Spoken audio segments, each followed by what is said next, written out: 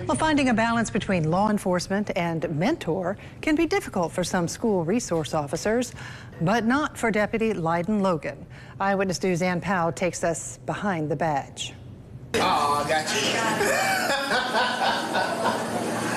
you. Deputy LyDon Logan spends his days walking the halls of Southside Elementary and South Hopkins Middle School each school day, looking for ways to help students. Hello. Before becoming a school resource officer, he served as a police officer for 44 years.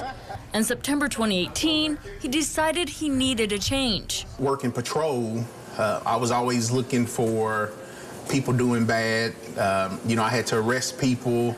When people see you, it's usually in a bad situation, but working here at school, kids are happy to see you. I'm here to make a difference in people's life.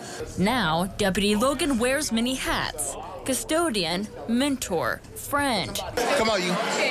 Take a picture.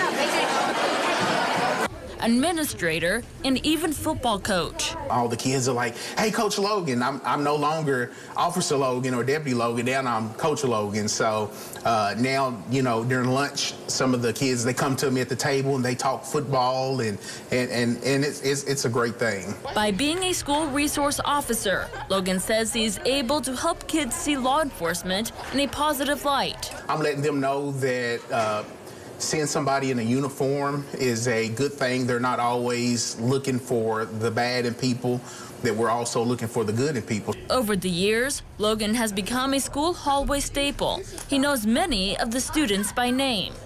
It's my buddy Levi. That's right. They see me as somebody that's here to help. They see me as somebody who has problems like they have problems, and I like that. I don't want them to see me as some kind of authoritative figure that they're scared to talk to. I like for them to come and be able to talk to me on a regular basis. Logan says he feels right at home, treating the kids like his own. In Hopkins County, Ann Powell, Eyewitness News.